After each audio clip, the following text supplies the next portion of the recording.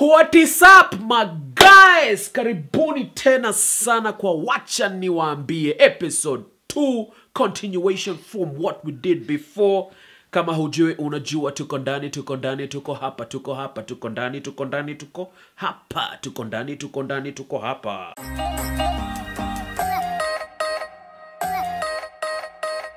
Ndio hivyo maze.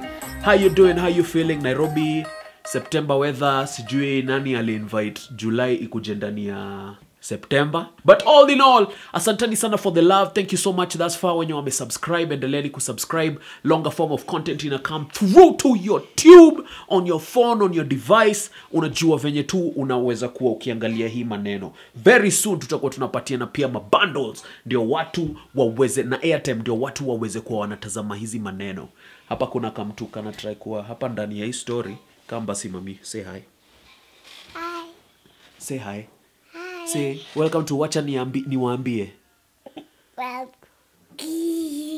So, last time nilikuwa nimeanza story mazena wa show venye nilimit my girlfriend who is now my wife, who's the mother to my child and our children. Hiyo ni story nyingine for another day. Now I want to continue with that. Kwenye kwa nimefikisha mazeni iko pale ndani ya wax na yako pale ndani ya wax, na hapo pamoja tuko hapo ndani ya email. Yes, mommy is cooking mandazi. So tulikuwa ndani ya email mazena tunachapiana tu kwa mastori na malugha, na chapa tu mambodhe hey.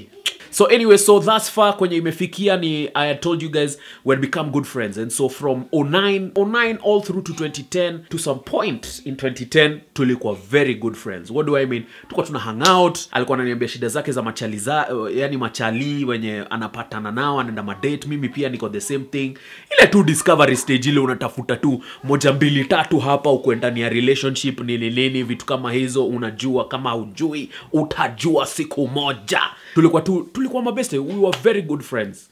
No, so hii part bado tusijaweka friend zone. Unaona, niliona tuko mazee walieka ka article out 5 days ago. Na wacheki buda mnaangalia vitu. Anyway, so maze, so at this point in time in 2010 is when sasa nimeanza kudevelop feelings to this mami. Yani at around June, July, August. Unaona, tuseme tu kanjeve kalikuwa kameli nice. So that point in time, at some point in 2010, nilikuwa sasa nimetoka KQ, nimeenda into an IT consulting firm. Tuko tunauza audit and risk management software. Usiniulize mimi nilikuwa tu very good at training. And this is where I'd like to explain, with my theater background na acting, and I'm a very good extrovert. Mimi ni mtu mwenye mazeni kipewa audience, lasma tu tumbuize kidogo. So it became very apparent that I was good in training. So KQ nilikuwa ndani ya training, na nitawasha hiyo story ya hiyo kitu jumaze buda. At 23 nilikuwa na fly around Africa business class ndani ya hoteli za 5 star, my friend. Hey, tutasema hiyo story msijali. Alafu sasa nimetoka KQ nimeingia huku ndani sasa kwa audit and risk management software. Tunaingia ndani ya Kenya Power hapa locally, tunaingia ndani ya TSC, tunaingia ndani ya NLNG, Nigeria Liquid and Natural Gas kule Lagos. Hey, buda nitawaambia hizo story. So that time ndio sasa nimeanza hii wachanta, nimeanza hii works. So what I used to do then is cause sasa our jobs were around the same vicinity. Ya nafanya job Gigiri, mimi niko hapa Riverside Drive. So nilikuwa sasa saa zingine mdosi wa mine ananigia ndaya yake, kaya na travel, ananiachia ndaya yake, so mimi naenda na pick Karemi na mpeleka works. Saa zingine naingia ndani ya Java, hii ni ka 2010, naingia ndani ya Java na mnunulia kabreko. Full Java breakfast hizo siku ilikuwa so punch. Wacha sasa hii sijui ni so 8. Mtu wangu nilikuwa at least afadhali maze. Seka janta kama ingia maze, unanunua nguo hapa na pale, makaki nini, mashati, sweater hapa na pale, loafers, looking presentable. Pale nilikuwa nangara, nilikuwa nimengarika baze, sikuwa nimehoreka venye nilikuwa nimehoreka. So ikaenda to the point end of the year, tulikuwa na hii group of friends tumeform maze, yenye tulikuwa tunaenda trips zenye zinaitwa 10k trips were generally each and every person removes 10,000 shillings. Ukitoyo 10,000 mnapata deal poa. Hii time tulikuwa sasa tunaenda Amboseli. Hey buda mtu wangu. So tukafanya hivyo. Yaka ni entice. So mimi nilikuwa a bit in a catch 22. So hiyo time nasema hii 10,000 maze, si afadhali tu nitumie kwa famu yangu. Yeye anasema zi buda, enjoy yourself, treat yourself. Unaona umework hard the whole year, afu unataka kuniambia wezi enda trip. So nikajua umresh mazee anataka tuishie kwa hiyo trip. Akamwambia ina ngori, nitakam. Nikaishia. Tukaenda mazee, tuko tunakaa place nyingine poa sana, ilikuwa like at the foot of Mount Kilimanjaro or something of that sort, if I'm not wrong. Kulikuwa na njeve usiku. So in this trip mazee, already by this time nime develop feelings kwa mami. There's a day I was dropping her, I remember in Nairobi. Pole nenda back and forth, but ma flashback lazima. So there's a time I was dropping her in Nairobi, alikuwa nenda kumeet famo yake lunch. Buda alikuwa mengara white. Nakumbuka tu nikiona hiyo white kama inangara kama angel. Hiyo ndo day mazee switch yangu ili happen. Nikajua, this mommy man, she gotta be mine man. She gotta be mine. So every time namkatia, day mtu anasema, no, I just want us to be friends. You're in the friend zone, baby. Looking in them in the friend zone. I can't remember the lyrics of that song. Poleni sauti sol. So at this point in time, ndio mimi natupa tu lugha zangu. Kila time zinagonga mawe. Pap, zinagonga mawe. Pap, zinagonga mawe. Kila time akiliza na friends wake, we're seeing nini, this guy is trying nini, you guys are going out. No, he's just my brother. Heartbreak too. Anyway, so at this point sasa tunajipata tuko ndani ya hii trip. So me in this trip nimesema kinagaubaga sasa nimejipatia result. Nimejiambia, Buddha, if I get out of this trip without this mami being my chile. Hiyo story inanyonga. 2011 tunaingia tukiwa new me na tunaenda strong, tunatafuta mwingine. So pia on the other side kumbe hata mazee akona hizi ma feelings lakini anazicheza chini ya maji. Unaona juu her last relationship alikuwa relationship muda jo kama 7 years. Alafu sasa anaangalia mazeni ingia ndani, anaangalia age ya mzae, anaangalia mse mazee. Buda umse ni mianga, itakuaje, you work. That's where her frame of mind was. Now I knew later. So tunaenda hii trip, inafika place mazee, watu wanajivinjari nini, yeye anakatia na machali wengine. Kuna time walikuwa wameenda Amboseli game drive. Mimi mazee nakula ma heartbreak huko, yeye ameenda game drive. Mimi nikasema mimi nakaa kwa rumba, na acha tu nikae kwa room nione tu ma movies. Juu yeye anakatiwa huko, yeye anaingia box zingine nini. Unaona unafanya tu watu kwa tu wana interact tu amongst each other, amongst friends. So hii trip mazee ndio sasa ndio switch yake ili happen kwa hii trip. Hii trip mazee alijipata tu kila time akinifikiria, kila time tu anashindwa. Mzee ako aje mazee? Mazee I wish angekuwa hapa. Ndio sasa anaanza kufikiria mazee. Life ya mzee. Can I go ahead with life without this guy? Like if this guy gets a chick today, nitafilaje? Unaona anaanza kujiangalia na kuuliza hizo maswali. Unaona?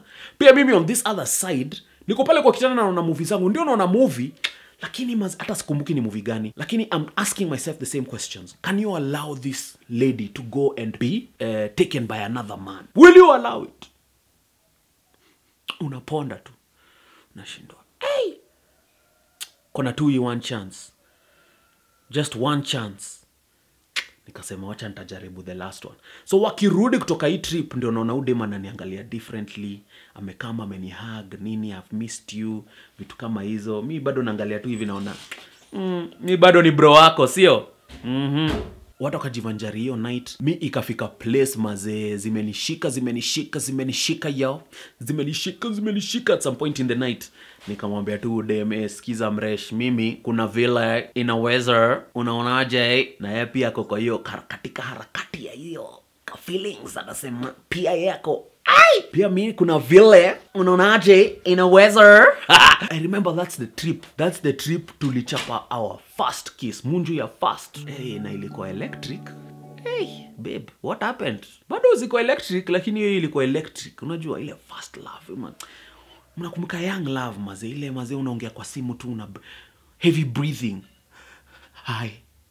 Tukatoka hiyo trip mazee tukijua kumbe we have feelings for each other. So tukirudi mimi straight on January nimejua umresh most likely inaweza haiwezi. At least ni 60% inaweza, 40% labda haiwezi. Unacheki? Mimi naenda ma trip zangu. So I remember this one time naendelea kwenda tu ma trip zangu out of Kenya in Africa. Nikiwa Rwanda nilikaa hadi I think a Friday. Na umresha ko, Buddha, yani unataka kuniambia a whole week uko nje hata sita kucheki? Namwambia kwani nini, si tutaonana tu, wewe usijali.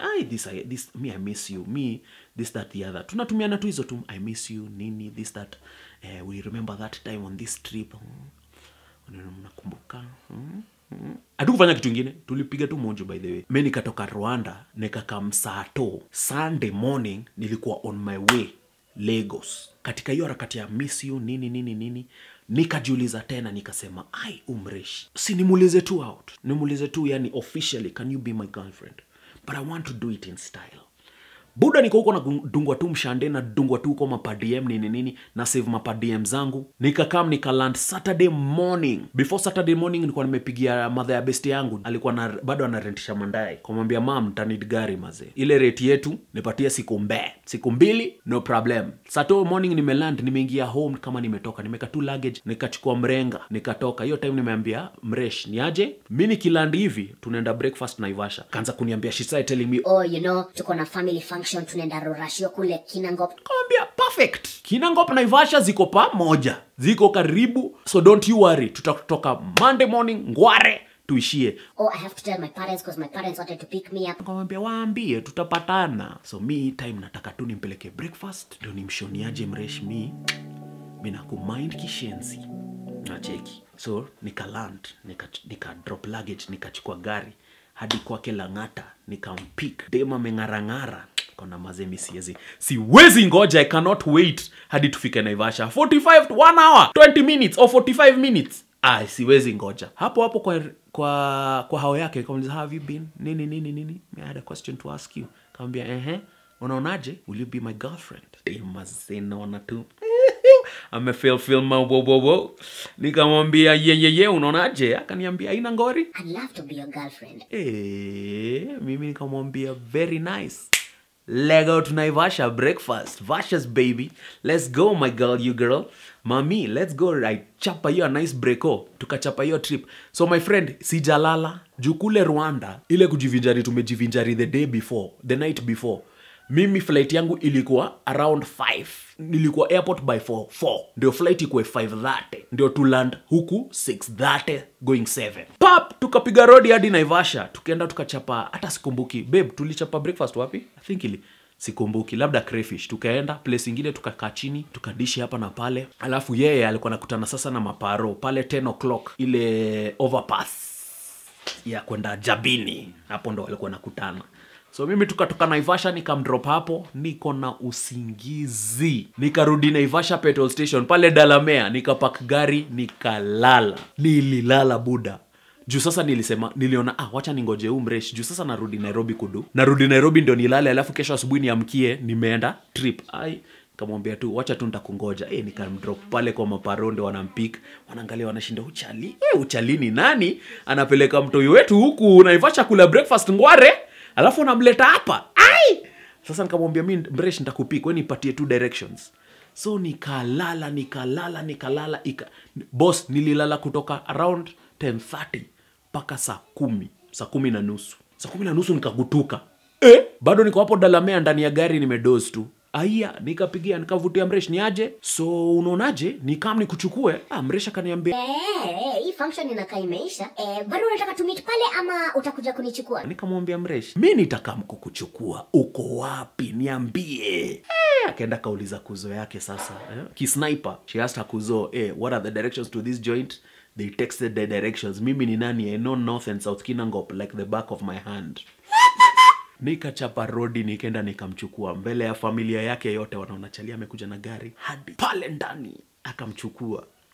Tukarudi Nairobi. Tukichapa tu ma story. Uzuri sasa usingizi ilikuwa imenichapa. So tukapitia ofisi, nikachukua virago zangu nini juu niko na matikiti vitu kama hizo juu naishia the next day. Nikanisha niko na visa ya Nigeria kila kitu. Tukaenda kwa hao yake. Mabeste wetu wakakama tu join. Mazee tukachapa tu kujivinjari na ma story, ma fellowship usiku yote.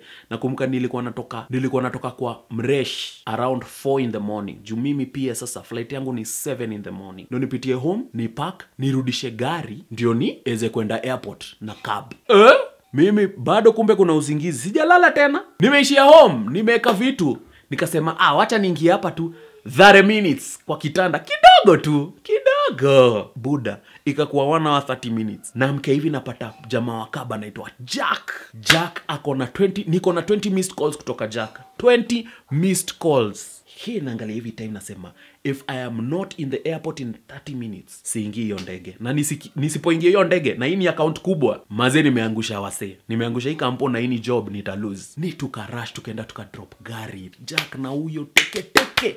Tulifika hivi 2 minutes to time, ndio gate zifungwe. Buda, that is how nilingisha mresh box kutoka bro zone, friend zone, to now niko boyfriend zone. Wacha niwaambie na mimi George Kagwe, story ya mine. Kama una like, piga subscribe, put in the comment section, comment what you'd like to hear and what you'd like to see. Kama kawa, kama K, Aspa K, much love to you.